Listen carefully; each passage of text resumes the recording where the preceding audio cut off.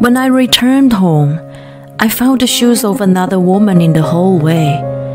I had been away suffering through long hours of difficult delivery and was relieved to be finally home with my newborn. My few days old daughter was sleeping soundly in my arms. However, my heart was thumping faster and faster despite her calm breathing. I quietly walked into the back of the house, trying not to make sound with my footsteps. It was probably the only relief that my daughter was asleep. When I got to the bedroom door, I heard my husband and a mysterious woman chatting happily. I was choked by the surge of shock, and my mind went blank. In the midst of it all, I managed to keep my sanity with the presence of a tiny new life in my arms. I felt sorry for putting her in the middle of such a painful situation and apologized to her in my head. I gently opened the door and looked through the narrow crack to see what was going on inside. There they were. Oh my God, it's her. My husband Jordan and I met at a volunteer group. My friend Christy invited me to go with her, and there he was. He was friendly and funny and talked to us frankly. Not only was he a good communicator, but he was also very active in volunteer activities. He was willing to take up projects that were said to be hard and stressful. He was admired by people around him, and of course, I was one of them. Because of his intended experience, he had no trouble getting the job he wanted. I followed his example and did my best in both volunteering and studying. As a result, I landed a job in the firm I wanted. While celebrating with Christy at a bar, we bumped into Jordan for the first time since he graduated. I was so excited to see the guy I had admired for the first time in a long while that I asked him out to a movie on the spot. He happily took up my offer, and we started going out from the day we had the first date. A year later, we were married. Christy was surprised at the speed, but I was confident that he would be the one for me. Although I had little experience with men, I felt strangely comfortable with him. It's delicious. You're the best cook. I saw this recipe on SNS and thought it looked good. I'm so lucky that you like cooking. It's nothing compared to your study. It's hard, isn't it? I nodded as I got the gumbo he prepared for me. I was in the middle of preparing for the difficult certification exam. Since we both had a job, we had divided the housework between him for the cooking and me for the cleaning, but I had been leaving the most to him. I was planning to get myself back to the chores after the exam was over. It must have been tiring to take care of the house while working, but he had taken up the extra without a grim look on his face. I was glad to have found a wonderful man. After that, I passed the exam with flying colors. He was happy for me, and I was able to earn more income with the certification. However, our relationship took an unexpected turn. One day, I felt strangely ill and left work early to go to the doctor. There, the doctor told me the unthinkable. I'm back. Hey, hon. As soon as I heard Jordan's voice, I rushed to the front door. He cocked his head to the side as he took off his jacket. What's up? You're in a good mood. Of course. We are having a baby. The reason for my poor health was pregnancy. When the doctor told me, I was surprised, but also overjoyed. Having kids was always on my mind.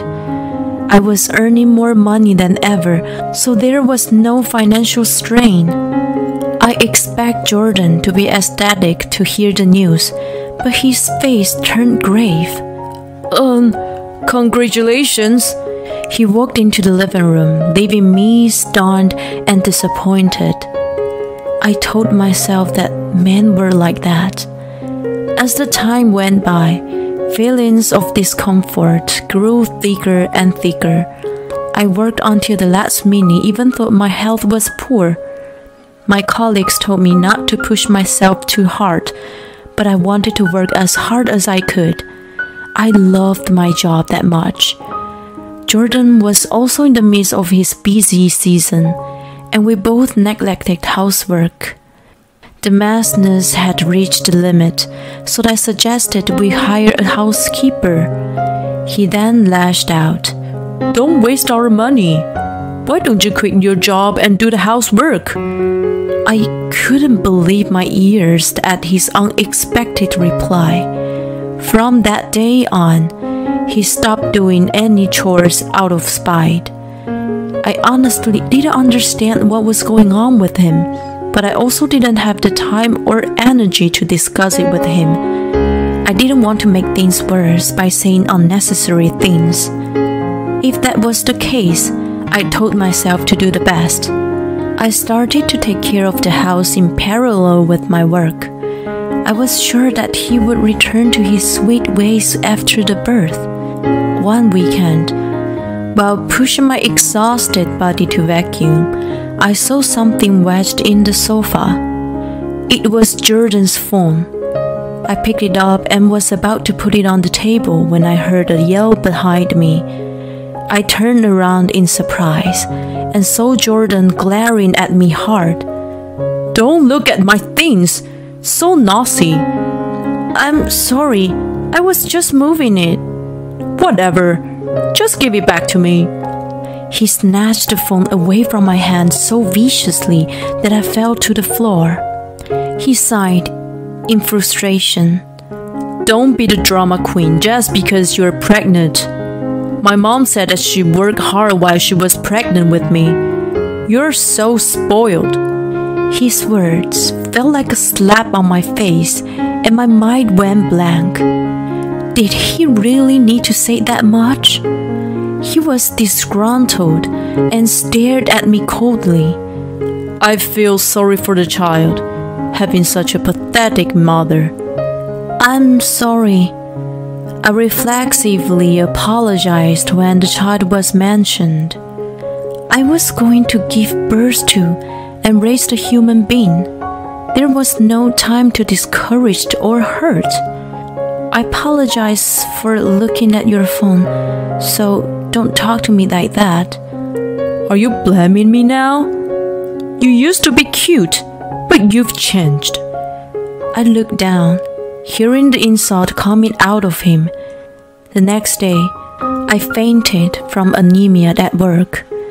I had the will to continue working, but I seemed to reach my limit. I talked to my boss that day and set a date for my resignation. A few weeks later, I visited the hospital again. "You're anemic, so there's a good chance you have a difficult natural birth." "Is that so?" "Yes, and it's not so good that you're a little overweight. Try to exercise more and eat healthy." I had countless ideas of what was being said. Jordan's food was tasty, but it was often oily and heavy with high in fat and sugar, the kind of food that so-called men enjoyed. I normally got them all, justifying as storing stamina for busy work.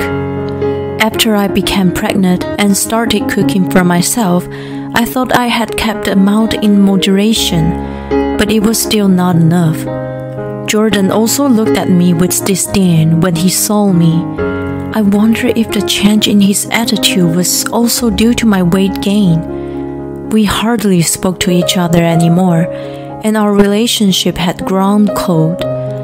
Although I wanted to improve the situation, I had no idea what to do. A few days later, I woke up to find Jordan asleep on the sofa. I could smell the faint odor of alcohol, which made me assume he had come home early in the morning.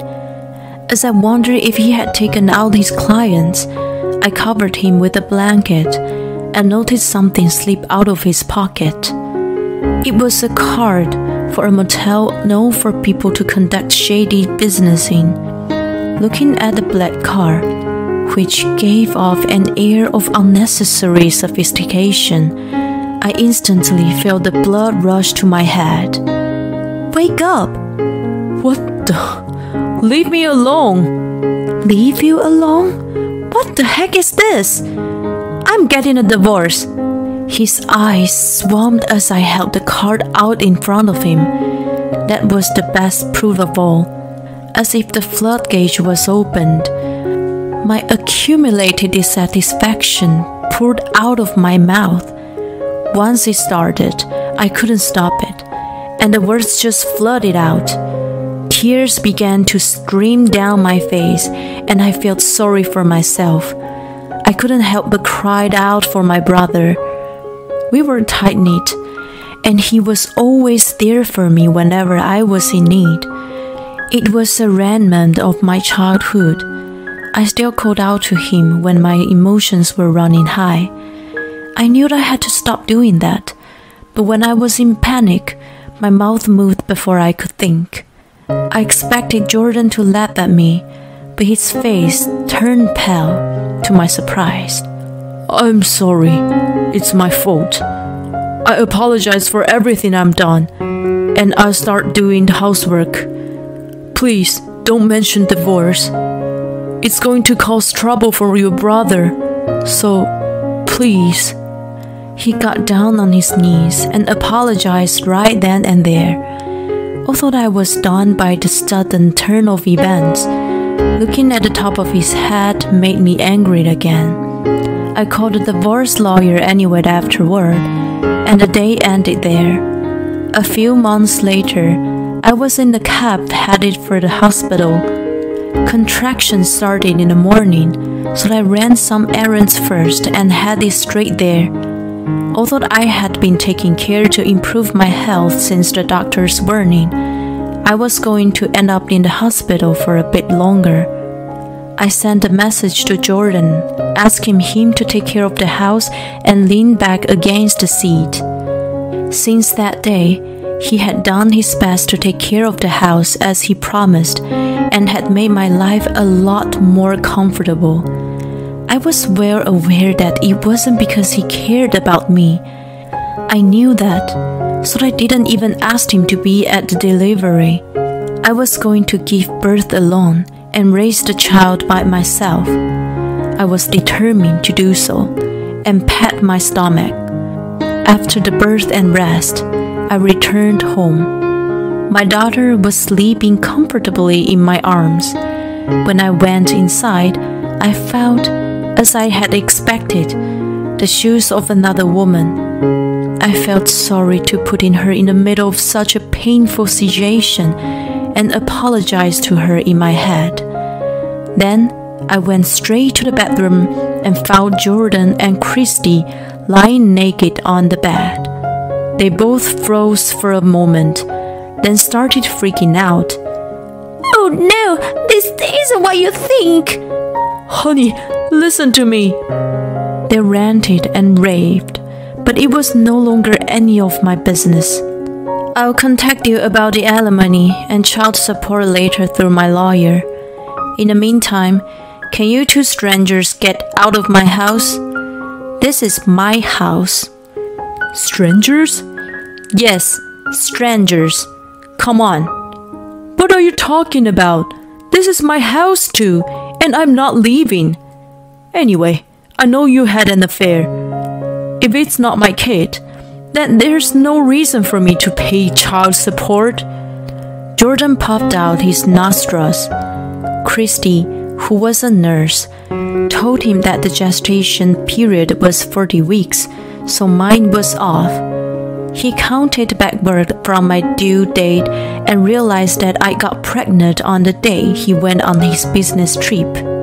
That meant that my daughter must have been another man's and not his.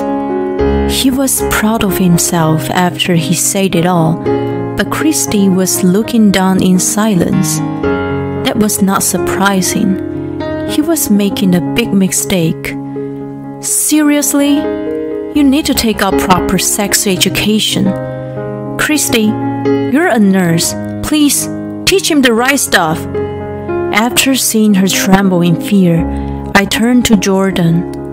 I explained that the due date was not from the day of implantation, but calculated from the first date of the mother's last menstrual period.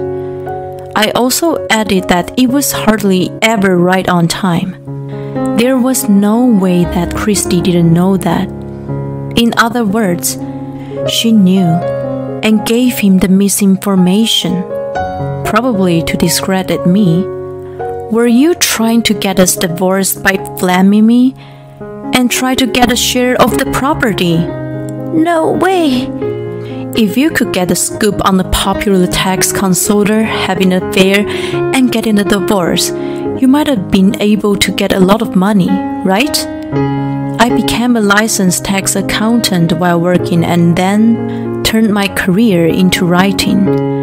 I had been writing easy-to-understand articles about finances, and my name was slowly gaining recognition in the industry. I even received an offer to publish the book. Jordan must have noticed that I was making more money than him and was probably planning to take advantage of that. He finally realized the situation he was in. Anyway, we're still married. Oh, about that. I've already served you with divorce papers. What? His stupid face almost cracked me up, but I managed to hold it together. The day I went into labor, I stopped my lawyer's office before going to the hospital. I had already hired a professional to find out the other woman and collect evidence of the affair. The dashcam recorded their candid conversations such as, "How stupid is she not realizing about us?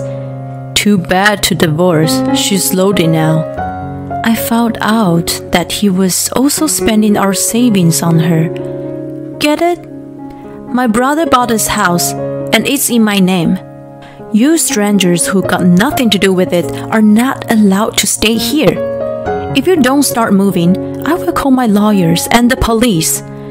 I threw their belongings out the window as I declared. The two finally understood the gravity of the situation and began to get dressed. I shouted at them as they walked out with their tail between their legs. I won't go easy on the alimony. A few months later, "Hey, you're on the TV again. This isn't a muscle training show." "I'm a muscle lawyer, you know." "Look, Vicky, my biceps." "Don't teach her weird things." My daughter, Victoria, and I are living near my parents now. My brother comes over almost every day, and he's always so smitten with Vicky. I bet his client would be shocked to see the talented lawyer sought after on TV melts at the sight of my niece. After that, my brother sent legal documents with a DNA certificates to Jordan's parents. It was proof that Vicky was his legitimate daughter. He also sent a statement of alimony and child support, as well as the reimbursements for the use of the savings. Jordan knew that my brother could easily do something like this, so he simply apologized when I mentioned divorce that day. Although he and Christy resented my brother and left slanderous comments on his SNS and blog, they were immediately sued for defamation. Furthermore, a group of people active on the internet called the Identification Team pinned them down right away. I am not as famous as my brother, but I am recently become known to the public. A popular blogger and the easy-to-understand tax consultant, Sky's ex-husband is a criminal. When I saw the article title, I almost fell over.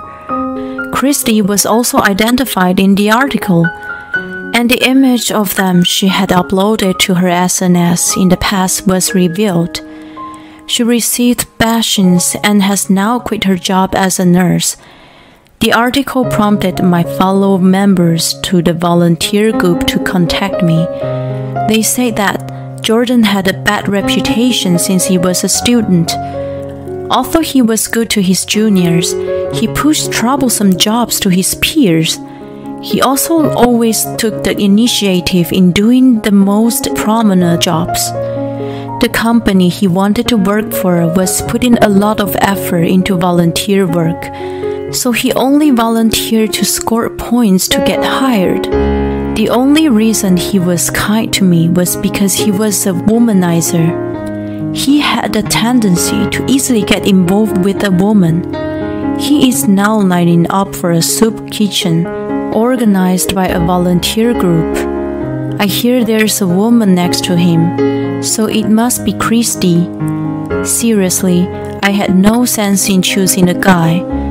If you're going to get married again, get a guy like me, sis, says a never married single guy.